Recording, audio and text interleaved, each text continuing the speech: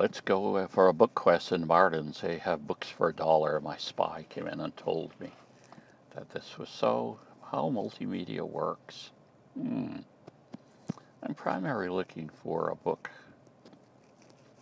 for my wife. She reads nonfiction usually, and she likes inspirational stories.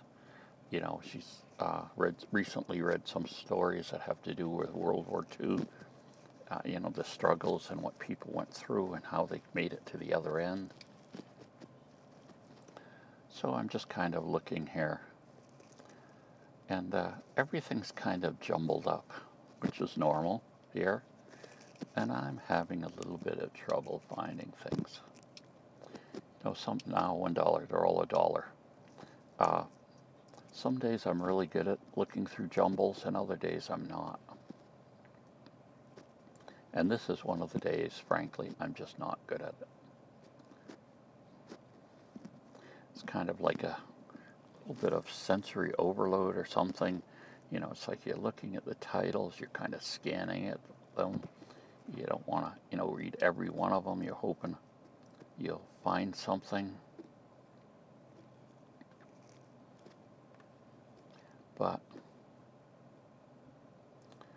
I did see one book, is that it right there? No. On game theory, which looked like it was interesting to read from my point of view. But again, I try not to buy too many books now because I've got so many books at home that I haven't read. So I'm kind of like, I'm still on my hybrid book. So until I get that done, I'm not going to try not to purchase another book. God's Fool by Mark Sulka.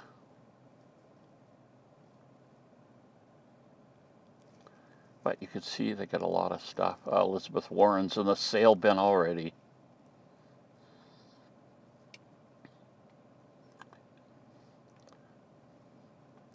It's funny how books have lost their value over the years. How many people know where there's a used bookstore they could go to and buy a used book? As books have been devalued because of electronic media, and frankly, probably people not just reading books as much. Maybe they're doing audio books, or they're just not doing books at all. They're watching YouTube videos and things. I don't know. Oh, here's Survival Game. That's how game theory works. And I've listened to that idea before.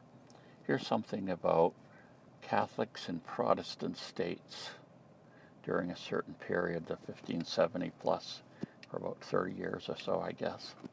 That could be interesting, but again, those aren't books my wife would be interested in right now, I don't think, or no. So,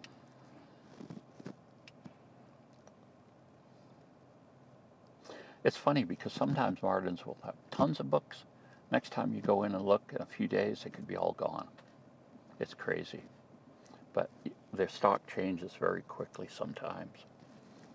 They have some really good deals on things. People will come in and just buy it all up.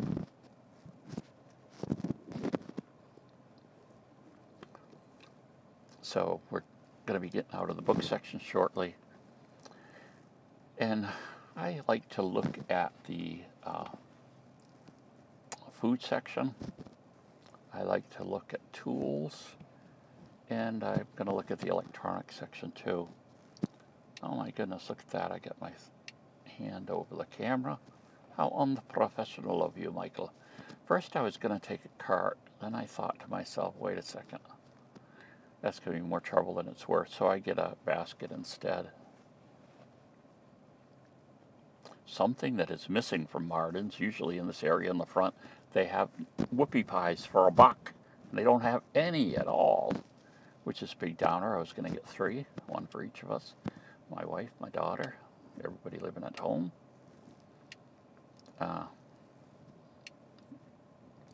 So here we are looking at some of the food items.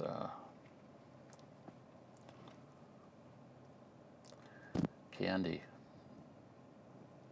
This would be the place to do Halloween shopping, I guess, for for candy and things like that. It's amazing. Sometimes they'll have something that's extremely expensive and they'll have it marked down to practically nothing. Other times things are more in line with what they might be priced at another type of discount place. But they've got all these canned products, and I think the canned chicken is a really good value.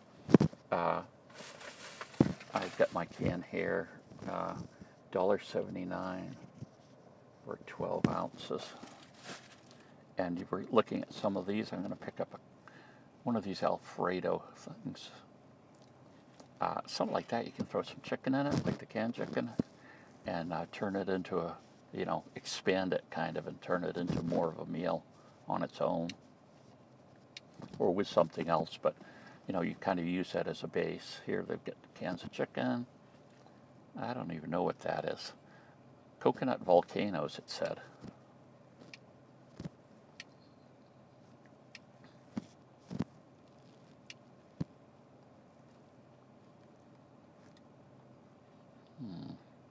Mac and cheese.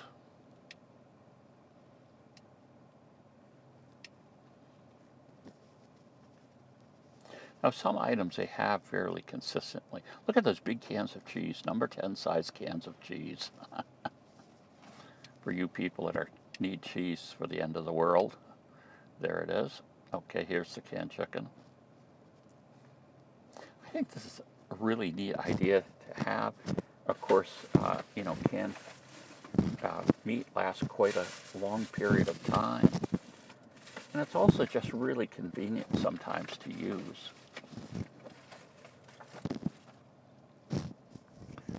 Let's see, here we got plenty of peanut butter. We've got some cookies. The chicken is 1.5 years in date, so that's pretty good. Plus, normally, canned meats can be used quite a bit beyond, like 3 to 5 years beyond their date. All you have to do is make sure the can isn't, damaged in any way, or it isn't. Bisquick mix, no brand, 88 cents. I'm going to get that and try it. Make sure the can hasn't puffed out a little because of gases from bacteria. So canned meats usually can last quite a bit longer. But my primary aim is it's just really good. Here's a real bargain here. A quart of instant non-dry fat milk for only 88 cents. So you're buying a gallon for less than $4, which is basically the price of a gallon of milk. And nowadays, powdered milk is way more expensive than regular milk. So in this case, it's about the same. So I grabbed 4 of them, and I use them primarily in my bread machine because it's so convenient to do. Plus, you can use a timing function when you use powdered milk as opposed to liquid milk. You could set the timer for 13 hours and have it, ready for you in the morning or later in the day, whatever you want to do. Golfing stuff.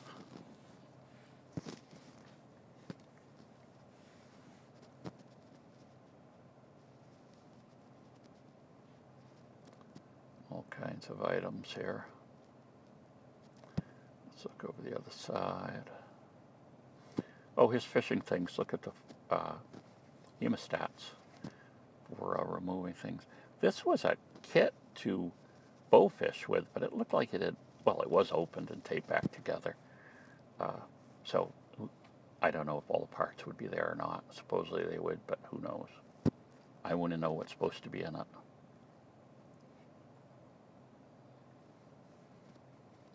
Oh, here's back at the tools. I left the tools, so I wanted to come back and just show you the selection of things they have. The tool section usually is quite well stocked. Like if you want to get a wrench, they're going to have it, or screwdrivers. A lot of the other items come and go really quickly. Sometimes you don't know what it's going to be. This nice employee here is telling me where the electronic items are because I'm looking for some headphones with a microphone for my iPad, which I'm actually using now for the voiceover of this video. Recording in stores now just isn't worth it because, you know, different areas will have music and you get the copyright strikes and all of these crazy things going on, so it's just better to avoid it, and then you don't makes your videos conflict free as far as YouTube algorithm computers are concerned. Here's the Vivitar stereo earphones that I'm going to use, which I am using right now for a microphone. And I just, $1.59, how can you go wrong for that? And of course, Vivitar isn't a real brand anymore, it's just a name that's put on things. They used to be an independent lens manufacturer back in the film days. And first their items were kind of cheap. Then they were kind of good, but the prices were going up. And then eventually they started having really good lenses that sometimes were better than the original equipment lenses. And then they disappeared. I assume that, you know, digital and other market factors just did them in. Now we've got Bluetooth ones too, water resistant ones, different things, but I have some Bluetooth ones. I'm interested more in wired ones right now, which I'm going to get with the $1.59 one I purchased before.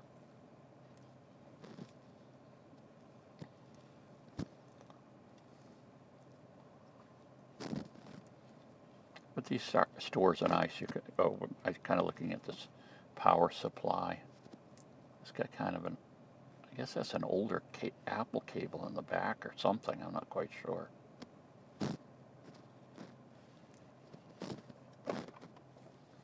But we're looking.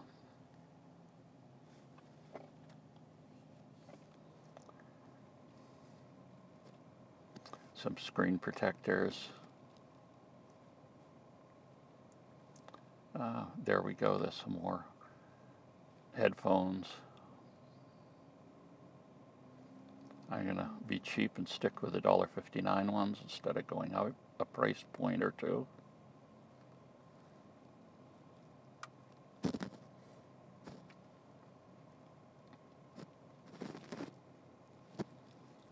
And now I must be looking at one, yeah. Oh, here's a Tool Logic credit card tool that I am going to purchase, and I'm going to actually open it up later on this video so you can take a look at it.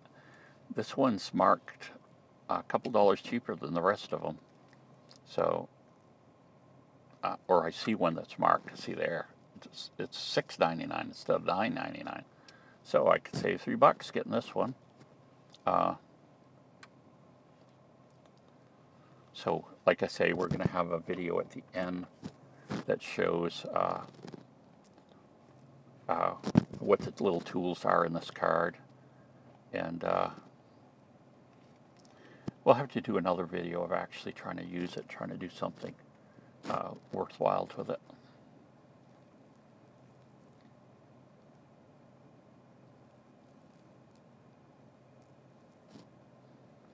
Here, I'm just looking at more stuff here. Okay, I'm done with this section.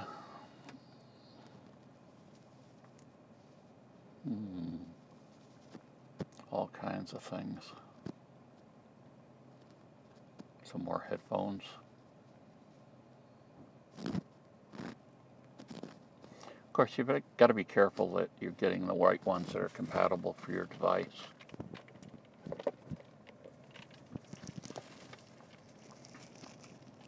Well, there I am, pulling the trigger on the Vivitar stereo headphones. I'm going to get those.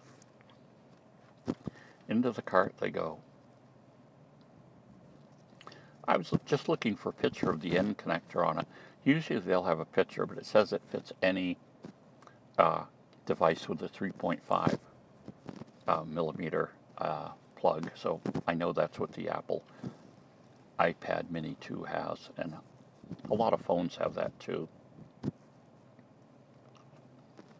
And here I just went back to look at the end of the tool aisle because I kind of skipped that after I asked the person where the electronics were. So now we're thinking about getting out of here. Rod hockey.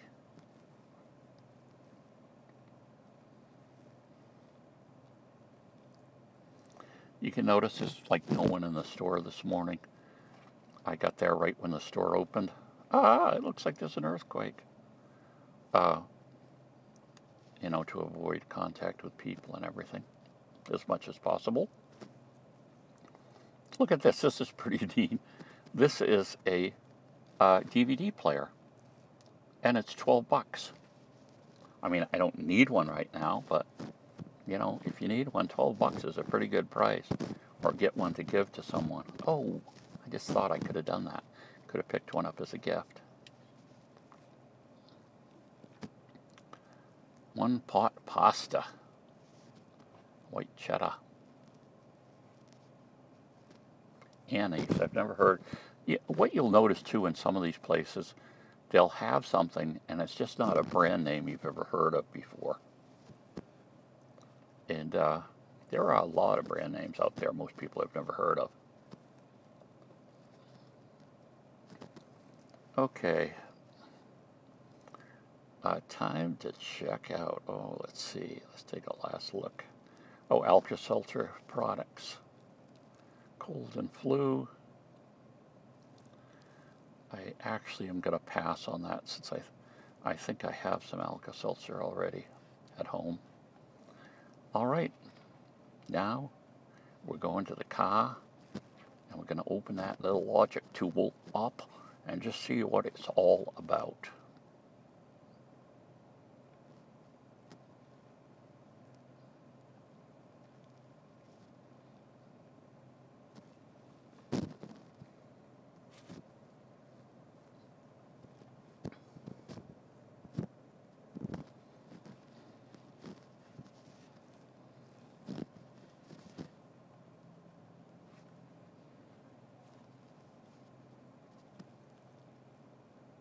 Hi, Mike Kennedy with you, and what have we got?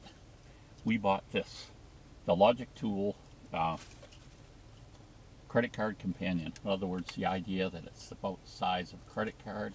It's fairly thick. This would be quite bulky to put in your wallet, but I guess you could, depending on how many other things you have in your wallet. 9 tools. So let's look at them.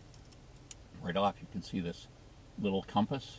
It'll give you general directions, and if you're lost in the woods, walking in a straight line is actually very difficult. People tend to walk in circles. If you're right-handed, you tend to walk in counterclockwise, and if you're left-handed, you tend to walk in clockwise directions. Circles, as I understand it. That's why when you go into a store, oftentimes the most important thing will be on the right, because they know people are going to see that first. And so we've got that little compass that, like I say, for really general direction can really still be helpful. It's funny, I've got this dragonfly buzzing in my car. He comes up and he just hovers next to the window here. We got a little 8x magnifier. I don't know, maybe that would be good for removing splinters. It does have these types of tweezers here. That's one of the tools. I don't know how effective that would be. It's not pointed. Maybe you could remove a splinter with that. I'm not quite sure about that. I would say the jury would be out on that. I'm not going to get a splinter just to try it. We have a little knife here. The problem with all these things is holding them when they're this small. But I could see, you know, you could cut something with this. You could cut, you know, a strap or different things like that. So you can do something useful with a knife that small. Then we've got this other, and these things do kind of lock in. This is a little tab you press when you're pulling it out, and that helps it come out. Get this kind of small bottle opener, can opener, and then on the end here is a little flat screwdriver, and then there's another little one there. So, or is that supposed to be a pry bar? things they claim things are sometimes is kind of funny. Tweezers, toothpick, ultralight, flat screwdriver. Combination can, bottle opener, all. All? I don't see an all on there, unless they're saying that as. I don't get that. Maybe you could explain that to me, people. I mean, if you can't figure out how you could use the thing that's on one of these, then it probably isn't that valuable if you can't grasp what it is right off. Then that snaps in positively. Then on the back we see a 3-inch measurement for inches and a what is this saying here, for a 6 centimeter ruler also. So there you go. That's the credit card companion tool logic. This does seem to be made a little better. I've had these in the past and I've always been disappointed because it's like, you know, if you use the things a couple of times, they no longer stay in it. So all of a sudden you've got to, say you put it in your pack or something, then you pull it out and you actually want to use something on it, the piece is missing. It's fallen off, it's in your pack, it's somewhere, it's gone, it's lost, whatever. So anyway, there's it. The credit card companion, tool logic, U.S. patent. U.S. patent, but let's see where it's made again, as always. Oh, made in Taiwan. Great. Made in a free country. We're now trying to stay away from buying things in communist dictatorships or other dictatorships. So, and, you know, of course we're looking for American-made things too. But there we go. Tool logic. We'll actually experiment with this and try some of the things out. You know, maybe cut some paracord with this. Maybe try to open a can with that little. That's going to be frustrating, I think, trying to open a can. But we can give it a try. Bye.